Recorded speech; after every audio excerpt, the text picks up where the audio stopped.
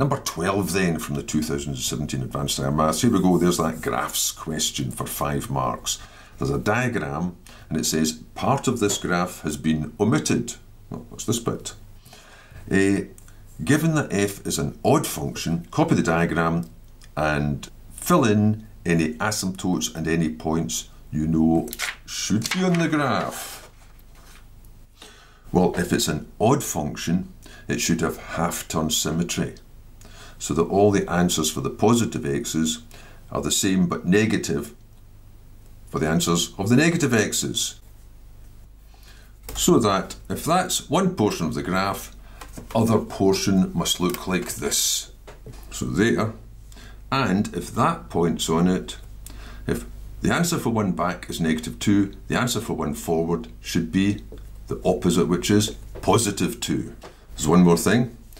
If this curve is an asymptote to this line, as x heads towards infinity, then this will also have the asymptote of a parallel line, like this, where the equation of that parallel line will be, since it's parallel, it's got the same gradient, and because it's got half turn, if that was 3 below, that's now 3 above, so it's a half x plus 3.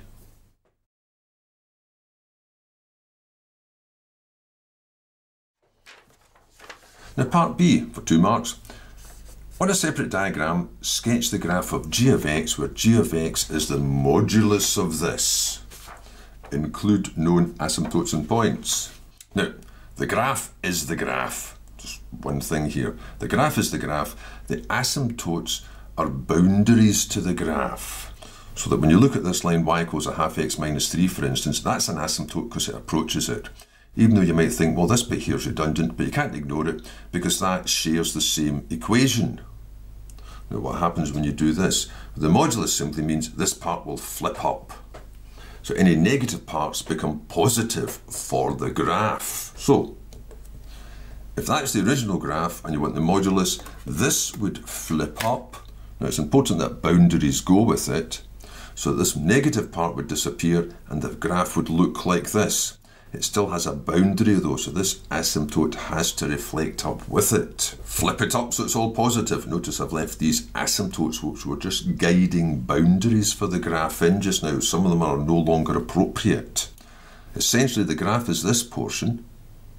So if it went through -1, 2 there, it's going through -1, +2, because all the positive parts became, all the negative parts became positive. But what are the asymptotes now?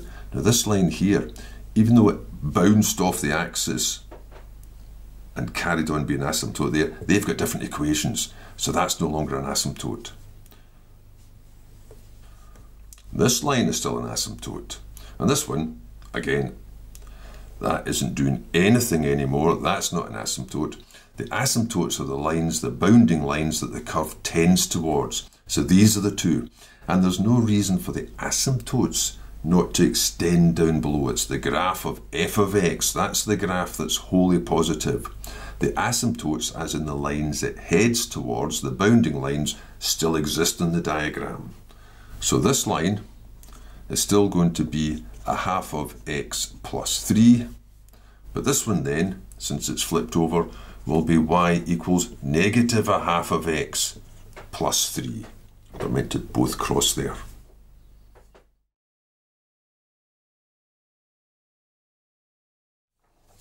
Part C says, state the range of values of f dashed of x, given that f dashed of 0 is 2. Well, f dashed of 0 is this.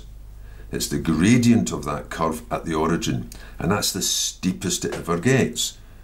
It gets its steepest here, then it begins to level off again. So one thing you can say about f dashed x is, it's always less than or equal to 2. It's equal to 2 at the origin, less than otherwise.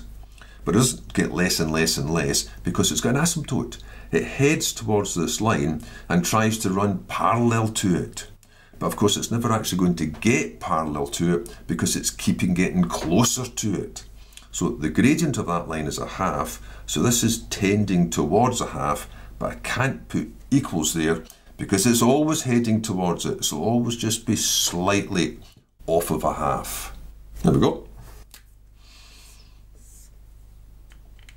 And of course that applies on this side as well, because that's also got a gradient of a half.